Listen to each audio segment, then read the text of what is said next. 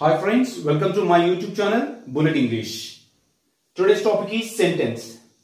Sentence is nothing but a group of words.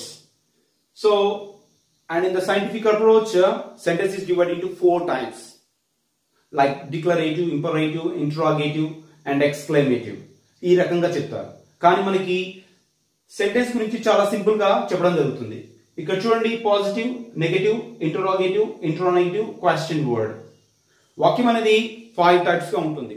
Positive, negative, interrogative, ఇంట్రోనేటివ్, question word. అంటే నేను వస్తాను, నేను రాను, నేను వస్తానా, నేను రానా, నేను ఎప్పుడు వస్తాను, నేను వెళ్తాను, నేను వెళ్ళను, నేను వెళ్తానా, నేను వెళ్ళనా, నేను ఎప్పుడు వెళ్తాను. ఇప్పటి వరకు మీరు చాలా వీడియోస్ చూస్తుంటారు. ఆ వీడియోస్లలో only I come, I went, I will go, I am coming, ఇలా ఓన్లీ పాజిటివ్ సెంటెన్సెస్ మాత్రమే మనకు చెప్పి ఉంటారు, మీరు చూసి ఉంటారు. బట్ హియర్ మనం సెంటెన్స్ లో ఉన్న 5 టైప్స్ ని మనం ప్రాక్టీస్ చేయబోతున్నాం. లాంగ్వేజ్ వీడియో చూస్తే రాదు, ప్రాక్టీస్ చేస్తే వస్తుంది. ఏదైనా సరే ఖచ్చితంగా ఈ టైప్ లో అండ్ ఈ పద్ధతిలో ప్రాక్టీస్ చేస్తే, ఫర్ ఎగ్జాంపుల్ మీరు ఒక ఇన్స్టెంట్ తీసుకొని దాన్ని మీరు ఇంగ్లీష్ లో ఎక్స్ప్లెయిన్ చేయాలనుకోండి, మన లాంగ్వేజ్ ఎంత ఫ్లూయెన్సీగా ఉన్నది చూసుకోవాలి. ఆల్రెడీ చెప్పేసాము, మనకు ఓన్లీ ఇక్కడ ఫ్లూయెన్సీ బేస్ మీద మనకు లాంగ్వేజ్ నేర్పించడం జరుగుతుంది. అందుకని మన ఇంగ్లీష్ పేరు bullet English, the fastest.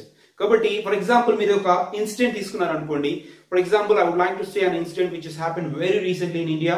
That one is happened in Kerala and one more is happened very recently in Telangana. As you know that one of the elephants has been brutally killed by the offenders in Palakkad, and they have fed a bomb explosion in the pineapple, and after taking it into the mouth, the bomb was exploded and it was wounded. The elephant was wounded very severely, and it went deep into the water to go away from the flies, and it was sunk itself in the middle of the river, and it was dead over there. And there was a massive outrage all across the country, and the offenders have been arrested. And after that, when you come to Telangana recently, a couple of days back, a monkey has been brutally killed. It was tortured and hanged to the tree, and the offenders have been arrested, of course. But these situations are happening very heinously in India, and the animal lovers are doing a lot of protest against of such incidents which are happening in India. So in such a case, ఈ విధంగా మనం sentence అనేది form చేసినప్పుడు, ఒక situation తీసుకున్నప్పుడు ఈ sentence మొత్తం practice చేస్తే మనకి ఇలా లాంగ్వేజ్ గురించి మాట్లాడుకుంటూ వెళ్తుంటాం. ఏదైనా సిచ్యువేషన్ అనుకోండి, ఆ సిచ్యువేషన్ గురించి మనం మాట్లాడుకుంటూ వెళ్తుంటాం అనమాట. సో మరి ఈ సెంటెన్స్ ఖచ్చితంగా నేర్చుకోవాల్సిన అవసరం ఉంది. చూడండి, ఇక్కడ subject, verb, object. Subject, verb, object. So subject అంటే ఏంటి? కర్త. ఓకే, ఆబ్జెక్ట్ అంటే కర్మ, వెర్బ్ అంటే క్రియ. సో వీటి గురించి ఖచ్చితంగా తెలుసుకోవాలి. వీటి గురించి తెలుసుకుంటేనే మనకు తెలుస్తుంది. ఏదో కామన్ వీడియోస్ చూసినట్టు చాలా వీడియోస్ చూస్తుంటారు, మామూలుగా ఏదో చెప్పేసి వెళ్తుంటారు. అలా కాదు, ఖచ్చితంగా ప్రాక్టీస్ ఎలా ఇవ్వాలనేది మన దగ్గర ఉంటుంది. వర్బ్ అనేది మనకి 2 టైప్స్ గా ఉంటుందని చెప్పాను నిన్న ఆల్రెడీ. వర్బ్ చాప్టర్ లో మనం helping verb, main verb, helping verb, main verb, వీటి గురించి మనం ఆల్రెడీ చెప్పుకున్నాం. హెల్పింగ్ వెర్బ్ అనేవి 24 ఉంటాయి, మెయిన్ వెర్బ్స్ అనేవి చాలా ఉంటాయని చెప్పాం. ఇప్పుడు చూడండి, subject, helping verb, main verb, object. So మనకి ఇంగ్లీష్ ప్యాటర్న్ వచ్చేసి సబ్జెక్ట్, వర్బ్, ఆబ్జెక్ట్ ప్యాటర్న్ ఉంటుంది. For example, I am eating food. I am eating food అని ఉంది, యామ్ ఈటింగ్ ఫుడ్ అని ఉంది. ఇక్కడ సబ్జెక్ట్ వచ్చేసి ఐ, వెర్బ్ వచ్చేసి ఈటింగ్, ఆబ్జెక్ట్ వచ్చేసి ఫుడ్. మరి యామ్ ఏంటంటే హెల్పింగ్ వెర్బ్. సో ఈ రకంగా మనకి subject, helping verb, main verb, object అనే ప్యాటర్న్ లో మనకి సెంటెన్స్ ఫామ్ అవుతుంది. సో ఇక్కడ చూడండి, positive, negative, interrogative, ఇంటర్నేటివ్, question word. మనకి ఇక్కడ కొన్ని స్ట్రక్చర్స్ రాశాను. ఇక్కడ చూడండి, ఇది చాలా చాలా ఇంపార్టెంట్. లాంగ్వేజ్ మాట్లాడడం కోసం మనకి భయం లేకుండా కొంచెం కాన్సెప్ట్స్ తో మనం లాంగ్వేజ్ నేర్చుకుంటున్నాం. ఇవి మీకు వచ్చాయనుకోండి, లాంగ్వేజ్ ని చాలా సులభంగా మాట్లాడొచ్చు. So see the first sentence, positive. Okay, positive means ఇక్కడ చూడండి, subject, helping verb, main verb, object. చూడండి, ఇది పాజిటివ్ సెంటెన్స్ అన్నమాట. ఫర్ ఎగ్జాంపుల్ ఇక్కడ చూడండి, సబ్జెక్ట్ అనేది హీ తీసుకున్నాం. సబ్జెక్ట్ అంటే ఏంటి? కర్త. I, we, you, he, she, it, they, somebody, someone. So ఇలా మనం ఏ సెంటెన్స్ లో ముందు వస్తే అది సబ్జెక్ట్ అవుతుంది అనమాట. He is speaking English. అతను ఇంగ్లీష్ మాట్లాడుతూ ఉన్నాడు అని అర్థం. ఎస్. నెక్స్ట్ చూడండి, negative. Negative means not. And what is not? Negative is nothing but not. Right? Not as compared. So not వచ్చింది మనకి. సేమ్ ప్యాటర్న్ ఉంటుంది. Subject, next helping verb, not extra అయింది, next main web, next object. మనకి extra ఏం వచ్చింది, not మాత్రం వచ్చింది. ఇంతకుముందు ఉపయోగించిన వాక్యం నుంచి మనకి యాడ్ చేసిందంటే he is not speaking English, అతను ఇంగ్లీష్ మాట్లాడడం లేదు. ఎస్. Next interrogative. ఇంటరాగేటివ్ అంటే ఏంటి?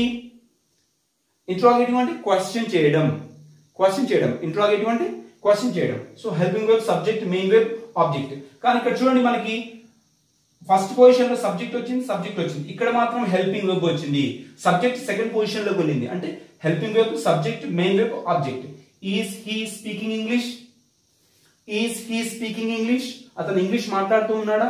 ఇంటరాగేటివ్ అంటే ఏం చెప్పాను? ప్రశ్నించడం అని చెప్పాను. కాబట్టి ఇక్కడ ఈజ్ హీ స్పీకింగ్ ఇంగ్లీష్? అతను ఇంగ్లీష్ మాట్లాడుతూ ఉన్నాడా? Next ఇంటరా negative. ఇంటరా negative. Negative is nothing but not. ఎందుకంటే ఇక్కడ నెగటివ్ అంటే ఏం చెప్పుకున్నాం, నాట్ అని చెప్పుకున్నాం కదా. ఇంటరా నెగటివ్. ఇంటరా నెగటివ్ అంటే ఏంటి? ప్రశ్నించడంలోనే నెగటివ్ ఉంటుంది అనమాట. Is not he speaking English? Helping verb ముందు వచ్చేసింది, నెక్స్ట్ నాట్ వచ్చేసింది ముందర మనకి. Subject, main web, object. Helping verb not, ఇంటరా negative కాబట్టి నాట్ వచ్చింది. Helping verb not, subject, main web, object. So same వచ్చింది, helping verb, subject, main web, object. But we added helping verb తర్వాత not ఉపయోగించాం, subject, main web, object. Is not he speaking English? అతను English మాట్లాడటం లేదా? అతను English మాట్లాడుతూ ఉన్నాడా అనేది third one, interrogative. అతను ఇంగ్లీష్ మాట్లాడటం లేదా? ఇంటరా నెగటివ్. మనం క్వశ్చన్ చేస్తాం కదా. ఫర్ ఎగ్జాంపుల్ మన ఫాదర్ వచ్చేసి మీరు అన్నం తినకపోతే ఏమంటారు? సో అతను అన్నం తినలేదా? అతను అన్నం తినడంటనా? అన్నం తినలేదా? ఇంటరాగేటివ్. అన్నం తినడంటనా? ఇంటరా నెగటివ్. సో మీ పిల్లల్ని చూసినప్పుడు మీరు ఏమంటారు? అతను అన్నం తిన్నాడా? ఇంటరాగేటివ్. అతను అన్నం తినడా? ఇంటరా నెగటివ్. సో ఆ రకంగా మనం చెప్తాం అన్నమాట. Next question word. Question word అంటే ఎందుకు, ఏమిటి, ఎప్పుడు, ఎలా, ఎక్కడ, ఎన్నిసార్లు, ఎంత దూరం, ఇలా రకంగా మనం చాలా క్వశ్చన్ వర్డ్స్ చేస్తాం అన్నమాట. ఇక్కడ చూడండి సేమ్ వచ్చింది చూడండి. ఇక్కడ helping verb, subject, main web, object. But మనం ఏం యాడ్ చేసాం? క్వశ్చన్ వర్డ్ ఒక్కటి యాడ్ చేసాం. క్వశ్చన్ వర్డ్ ఒక్కటి మాత్రమే యాడ్ చేసాం. ఇక్కడ చూడండి హౌ అనే ఒక క్వశ్చన్ వర్డ్ తీసుకున్నాం. How is he speaking English? How is he speaking English? How is he speaking English? అతను ఇంగ్లీష్ ఎలా మాట్లాడుతూ ఉన్నాడు?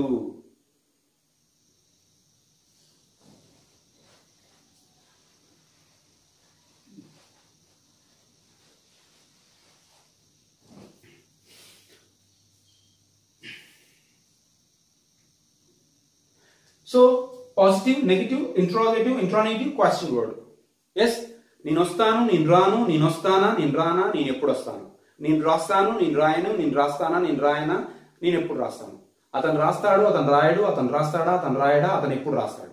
అంటే 5 టైప్స్ గా ఉంటుంది. బట్ ఎక్కడ ఏ వీడియోస్ లో కానీ ఎక్కడ కూడా ఇంతవరకు ఎక్కడ లేదు. ఓన్లీ విల్ అనే దానిలో ఉపయోగించాలి, డూ అనే దానిలో ఉపయోగించాలి, డజ్ అనే దాన్ని ఇలా ఉపయోగించాలని చెప్పారు. కానీ ఎలా ప్రాక్టీస్ చేయాలనేది ఎక్కడా కూడా లేదు. సో ఇవి నేర్చుకుంటే మనకి ప్రాక్టీస్ లో మనకి bullet reading, bullet recitation, bullet response లో మనకి లాంగ్వేజ్ చాలా చాలా ఈజీగా నేర్చుకోవచ్చు. ముందు ముందు వీడియోస్ లో మీరు అవి చూడబోతున్నారు my dear friends. So this is all about the class and here you see list of question words. List of question words. Question words ఏంటి? వాట్, WHAT, వాట్ అంటే ఏమిటి, వెన్ ఎప్పుడు, వేర్ ఎక్కడ, విచ్ ఏది, హూమ్ ఎవరిని, whose ఎవరి యొక్క, why ఎందుకు, హౌ ఎలా, హౌ మెనీ ఎన్ని, హౌ మచ్ ఎంత, హౌ మెనీ మీన్స్ ఎన్నిసార్లు కూడా, హౌ లాంగ్ ఎంత దూరం, లాంగ్ అంటే హౌ లాంగ్ అంటే ఎంతసేపు, హౌ లాంగ్ అంటే ఎంతసేపు, హౌ ఫార్ మీన్స్ ఎంత దూరం. సో లాంగ్ అంటే దూరం అనుకుంటారు, కాదు, ఎంతసేపు, టైం ఇండికేట్ చేస్తుంది. హౌ లాంగ్ అనేది టైం ఇండికేట్ చేస్తుంది, రైట్. హౌ ఫార్ అంటే దూరం ఇండికేట్ చేస్తుంది. హౌ ఫార్ ఎంత దూరం. Next how come. How come, HOWCOME. Come అంటే రావడం, వెళ్ళడం. కమ్ అంటే రావడం కదా. బట్ ఇక్కడ హౌ కమ్ అంటే ఒక ఇడియోమాటిక్ ఎక్స్ప్రెషన్ ఇది.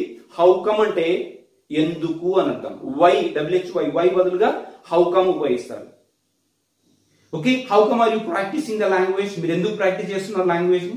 How come or you attending the class? మీరు ఎందుకు క్లాసెస్ అటెండ్ అవుతున్నారు? Okay. Why are you attending అనే బదులు how come or you attending అనొచ్చు. హౌ కమ్ అనేది ఒక ఇడియోమాటిక్, ఒక best expression. Okay. So how come అంటే ఈక్వల్ టు వై అన్నమాట. Next how often. How often ఎన్నిసార్లు, ఎంత తరచుగా అని అర్థం అనమాట. సో ఈ క్వశ్చన్ వర్డ్స్ అనేవి చాలా ఇంపార్టెంట్ మై డియర్ ఫ్రెండ్స్. ఇవి నేర్చుకొని ఖచ్చితంగా మనం positive, negative, interrogative question word గురించి ఖచ్చితంగా తెలుసుకోవాలి. తెలుసుకుంటే you are going to rock the language my dears. And this is today's class about a sentence, and you will see in the next class. Thank you so much.